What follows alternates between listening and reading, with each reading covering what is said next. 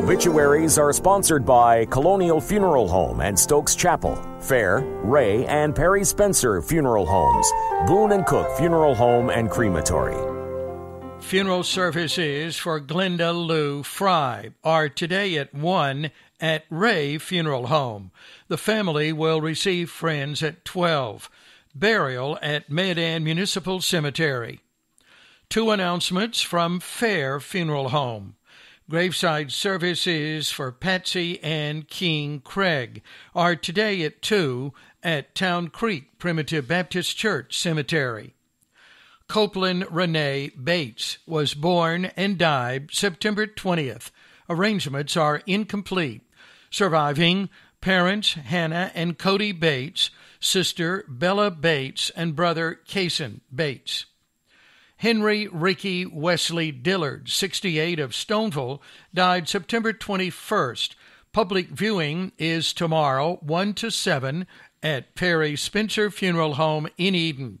The family will receive friends Saturday, starting at 1:30, with funeral services at 2. Interment in Hamlin Cemetery, Eden. 2 announcements from Colonial Funeral Home. Paul Elton King, Jr., 71, of Winston-Salem, died September 20th. Graveside services are tomorrow at 3:30 at Stoneville Municipal Cemetery, Reverend Dr. Patricia Spicer officiating. The family will receive friends starting at 2 in Madison. He was born in Rockingham County, was a graduate of Stoneville High School and Greensboro College. He served in the United States Army while in Vietnam and was a member of the American Legion. He was a member of Centenary United Methodist Church in Stoneville. Surviving are wife, Carol Gamble King. Memorial contributions may be made to his church. A celebration of life for Thomas Eugene Webster will be held Sunday at 5 at the pond on Webster's Farm. Colonial Funeral Home in Madison is serving the family.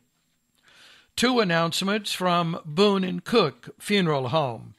Nancy LeSueur, 82, of Ruffin, died this morning. Pink Joseph Scales III, 73, of Eden, died September 17th. Arrangements are incomplete.